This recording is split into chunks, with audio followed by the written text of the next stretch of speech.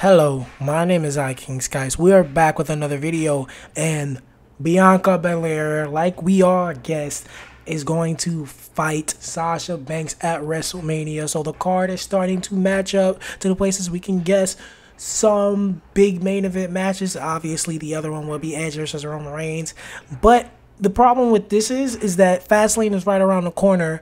So what is Sasha going to do? Are they going to play that whole, who knows, it might be Carmella playing her at WrestleMania, even though she's lost 3 times already? Like, Fastlane is such a horrible pay-per-view, bro. If you agree with me, like, but anyway, Bianca Belair versus Sasha Banks at WrestleMania. I just wanted to make a reaction video to this.